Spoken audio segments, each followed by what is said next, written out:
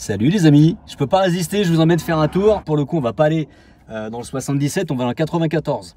Mais l'année 94, la date de sortie de ce véhicule des chaînes de production. Et comme elle est dans un état proche de sa sortie de production, ben je me dis que ça valait le coup de faire une petite vidéo et de vous emmener faire un petit tour avec moi.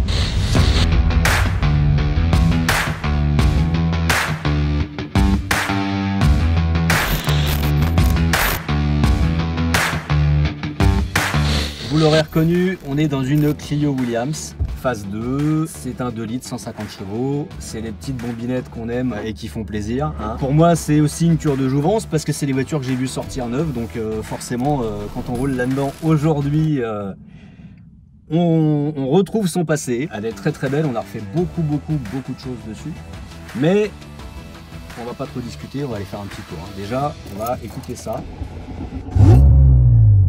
Déjà. Là, bon, il y a une petite ligne groupe N. Bon, c'est pas... Ah, mais ça fait plaisir. Allez, je vous emmène avec moi. Faire un tour de oui. C'est parti.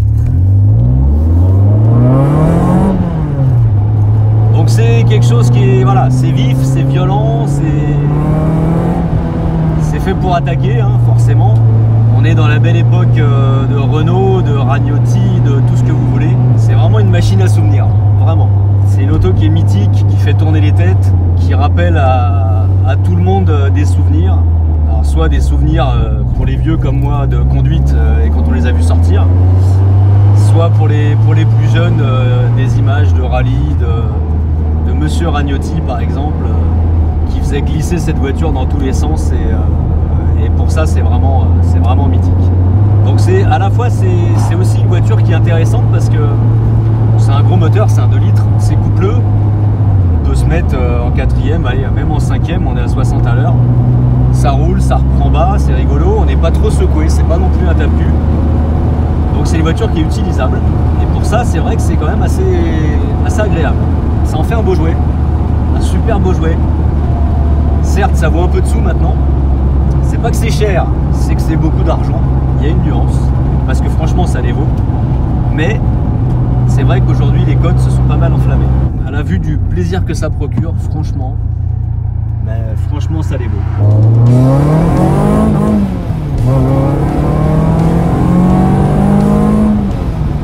Ça va bien ça déconne. Hein, c'est bien. Bon bah voilà, j'ai 20 ans, à nouveau. C'est une voiture qui colle la banane.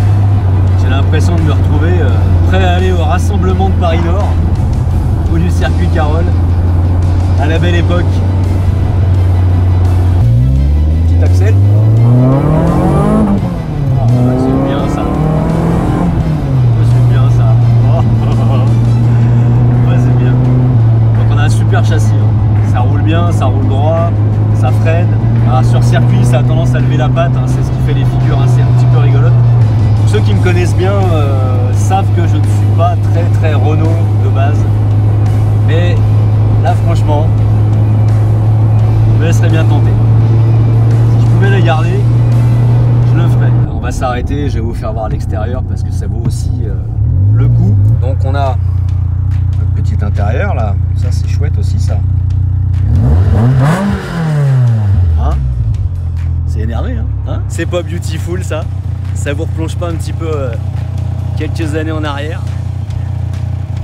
Elle a tous les détails qui vont bien entendu, de la Williams. C'est une voiture comme ça se restaure qu'à l'origine. Il y en a tellement qui ont été un petit peu massacrés par l'époque du tuning. Voilà. Je vous refais faire le tour parce que vraiment,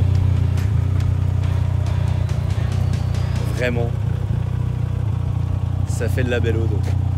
Je vais retourner à mon essai. J'espère que vous avez profité, que ça vous a fait plaisir. Hein. J'ai partagé ça avec grand plaisir avec vous. Ça fait beaucoup d'argent, mais c'est pas cher. Par contre, par rapport au plaisir que ça donne, ça les vaut. À bientôt les amis, salut.